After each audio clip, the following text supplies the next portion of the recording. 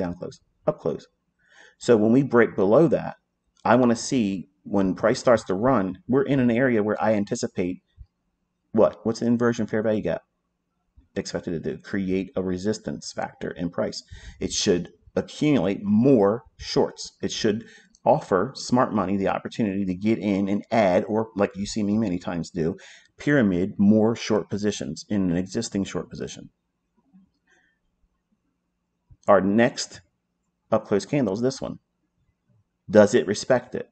I don't know. What does it do on this one? Does it bump the bottom of it and run lower? The next candle? Yes.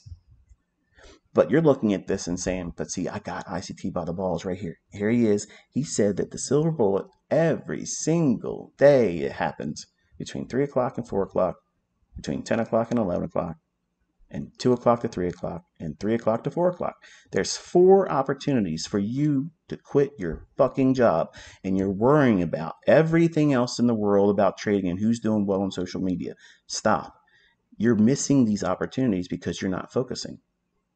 You have to look at this price action in the times I'm telling you to study it, and you will see exactly what I've said is the truth.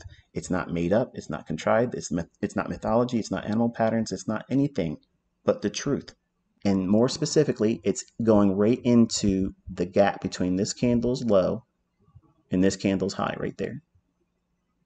That right there is your London session ICT bearish silver bullet.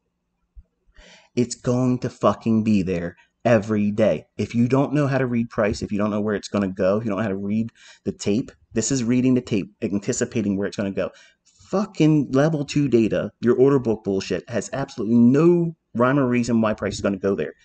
That's spoofing. You can fake all that stuff. You can't fake or spoof the open, high, low, and close of these candles as they're forming. You can't spoof reading actual real-time price action. You can't spoof that. You can do it incorrectly. But once you understand what you're looking for, you're anticipating these things. Once the market's likely to keep going lower, that means you're in sell-side delivery. It means the market's going to go lower to take stops below old lows or reach into an inefficiency below the market price. That means some kind of fair value gap below market price. But if we're looking for an entry here for the silver bullet, and we're looking for it to trade down into sell-side, this red level here is the sell-side liquidity pool below the relative equal lows on this level here. That's this red level here. So if we go back into the 30-second chart, and we're trading in this level here, inside the silver bullet, right there. But ICT, I don't have the access to 30-second charts. Get it, because you're going to miss some of the silver bullets if you don't. Okay, because all I'm looking for is that small little separation where there's an actual inefficiency, and I'm going to tell you exactly what's going on right now. At that moment, right in here, as soon as price trades to this candle's high, and as long as the market is above half of this candle's body, which is mean threshold, algorithms, high frequency trading algorithms, are firing in short orders constantly. Boom, boom, boom, boom, boom, as fast as you can get them in there. As fast as the market will absorb it and take them in, high frequency trading algorithms are selling the fuck out of that.